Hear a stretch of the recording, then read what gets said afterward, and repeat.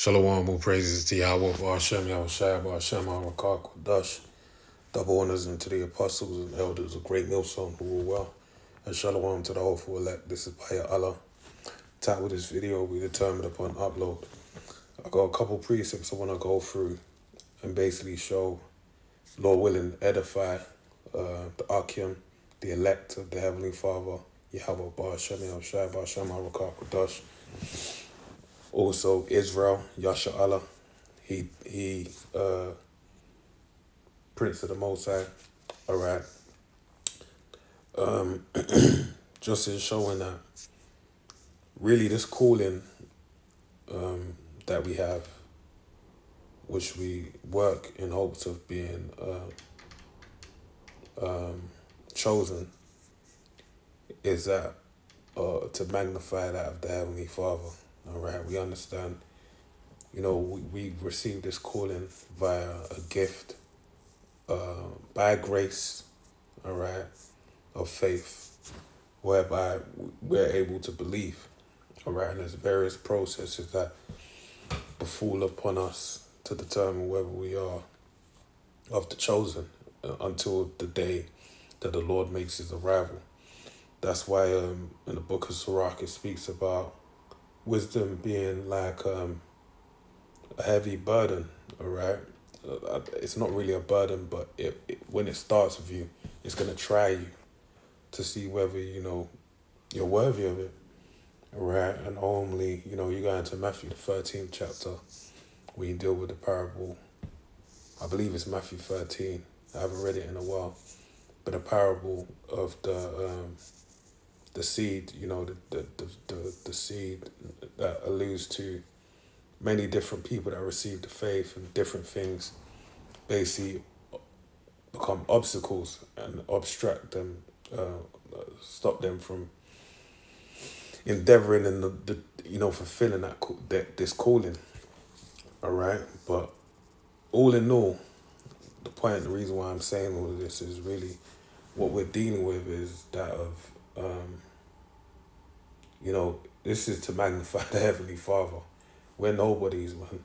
All right, and even more so, maybe we would have had some kind of skill or talent, ability, but in reality, before the Heavenly Father, we are nobodies. All right, why? Because we're men in the flesh. All right, even when you read on from this scripture I'm going to open with, it actually, it says, what is man that you're mindful of him? Because man is nothing, all right? We're insects to the Heavenly Father.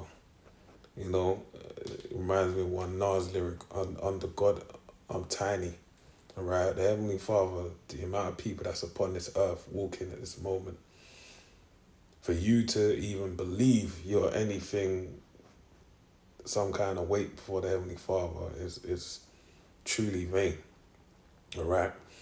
But all in all, it serves as an example, because there are people within the flesh that have a great positioning upon the earth, but we being of a lowly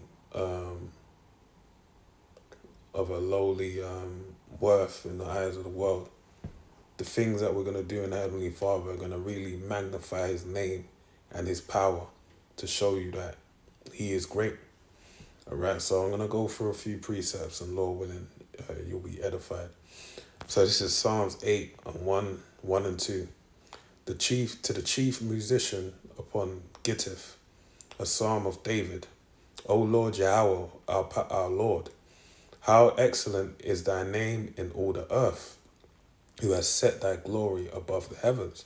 Right, so the Heavenly Father, Yahweh, all right, which is his true name, his name is excellent, but at this point in time, it's not excellent upon the earth. It's not being presented. But it stands to show that there's something very wrong with the earth, all right, that the Heavenly Father made this place, and that his name is not being promoted or known amongst the people upon the earth. But he's going to get his glory, all right? Who has set thy glory above the heavens, right? All right, and that's going to be known, all right, as the Lord's Prayer says, our Father who art in heaven, hallowed be thy name. Thy kingdom come, thy will be done on earth as in heaven. Verse 2, out of the mouth of babes and sucklings hast thou ordained strength because of thine enemies.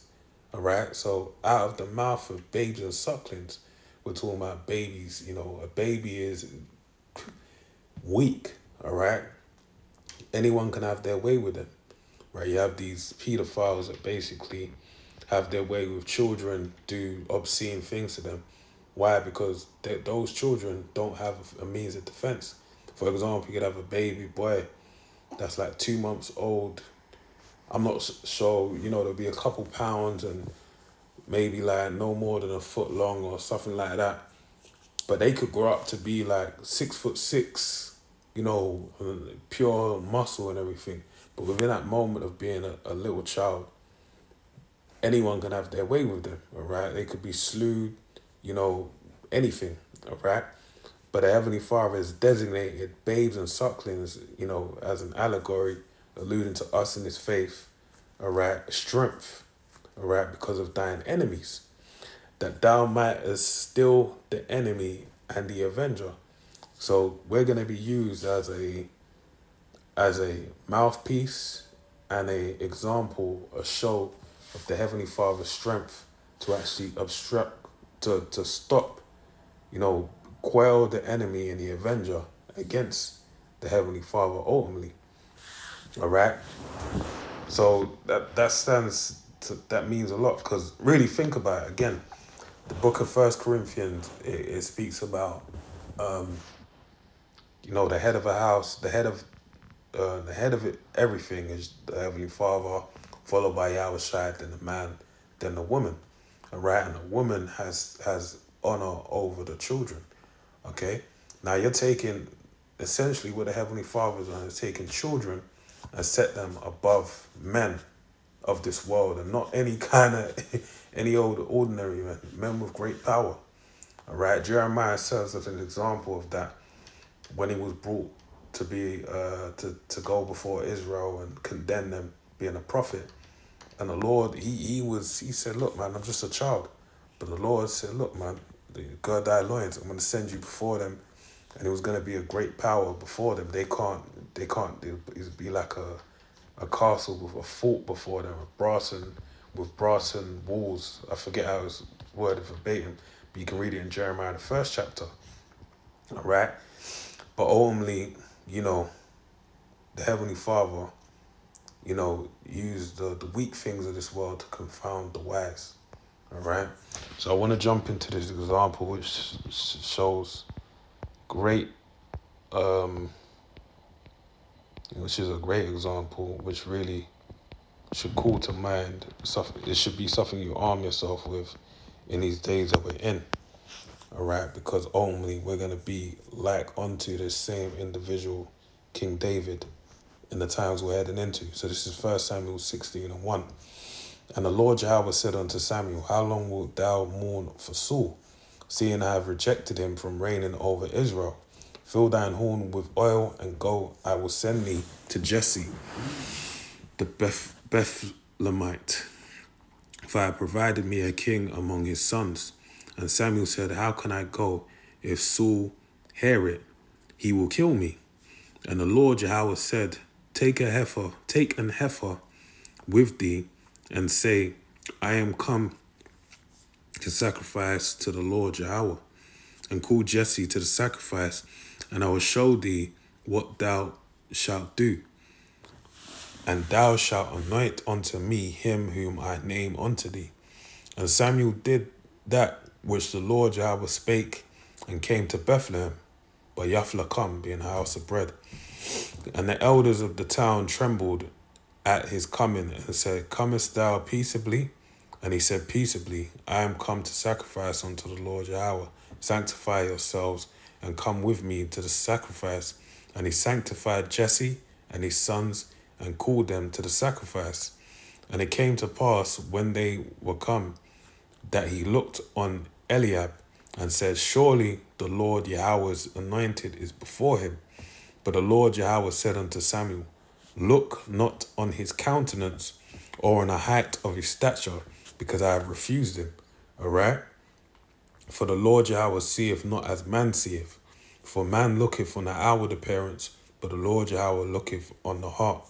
Now, mind you, Saul, who had been removed from favor, all right, by the Heavenly Father, before the Heavenly Father, was of great stature, great ability, all right? But guess what? The Heavenly Father stopped dealing with him.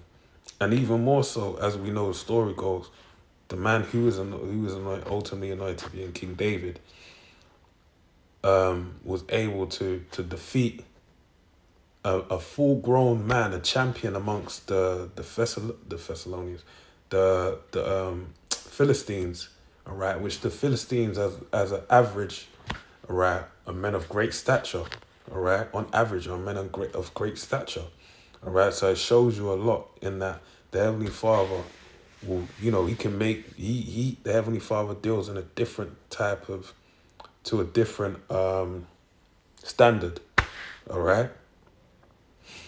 Verse 8, then Jesse called Abinadab and made him pass before Samuel. And he said, neither have the Lord Yahweh chosen this. Then Jesse made Shammah to pass by, and he said, neither have the Lord Yahweh chosen this. Again Jesse made 7 of his sons to pass before Samuel. And Samuel said unto Jesse, the Lord Yahweh have not chosen these. And Samuel said unto Jesse, are here all thy children? And he said, there remaineth yet the youngest, and behold, he keepeth the sheep. He keepeth the sheep. And Samuel said unto Jesse, send and fetch him, for we will not sit down till he come hither.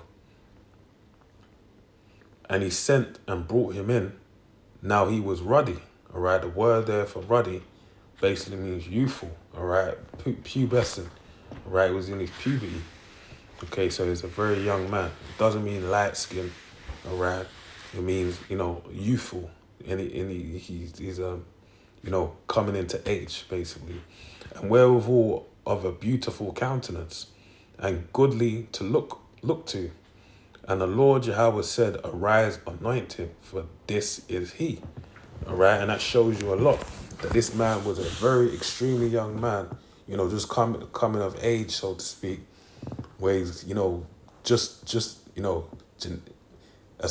terms of age, he became a man, but in terms of strength, as a man, he wasn't in his full strength, all right? But he was the one that was being called to be the king over the children of Israel. Verse 13, then Samuel took the horn of oil and anointed him in the midst of his brethren, and the Spirit of the Lord Yahweh came upon David from that day forward. So Samuel rose up and went to Ramah. All right? So that's the point. The Heavenly Father chose who?